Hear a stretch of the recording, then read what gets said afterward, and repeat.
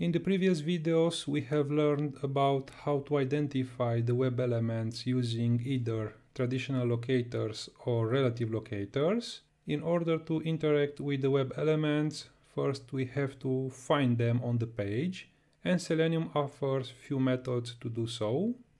First is FindElement. We already covered this in the traditional and relative locators tutorial, and FindElements method. Let's start with FindElement. We'll be using this H2 heading, and as we can see, this has multiple results on the page. So let's use this XPath in Visual Studio.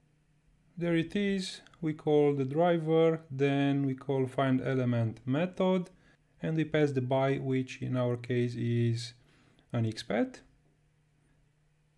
So even if we find multiple web elements for this locator, FindElement will retrieve only the first web element from the list. Now let's see how can we use FindElements method. So there it is, pretty similar. We start with the driver, then we call the FindElements method, and the parameter remains the same.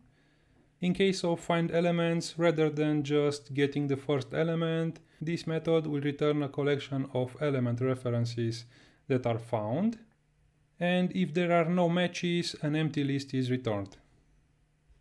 Now let's see how can we iterate through this H2 collection. So we have a for each and we iterate through this collection.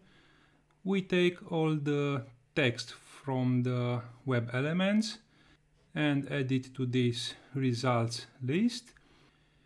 And similar for FindElement, we take the text and add it to this list. We are doing this just to verify the results compared with the values from this list. One more thing to mention here, we can evaluate a subset of the DOM. So what we will do first, we will search for this web element, and based on this element we will search all the links from the navbar. So there it is. On this line we have the parent element, which is the navbar. We call the driver and FindElement. And on the next line, instead of using the driver, we are using the parent element, which we just find on the previous line. And we want to take all the links, which in this case are given by the tag name A. And the same, we iterate through all the links, and the ones which are not null or empty, we just add them in the results list. Now let's go and give it a run.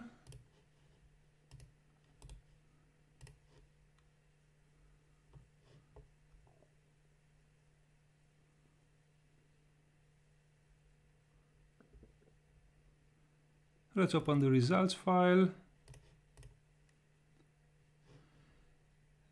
So on the first line we call the FindElement method and we get back the first heading, which is getting started.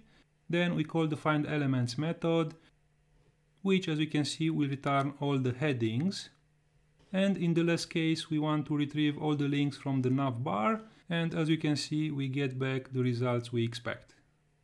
So that would be everything for now. We learned how to find the locators and how to use the locators to find the web elements. Thank you very much for your time and see you in the next one. Bye.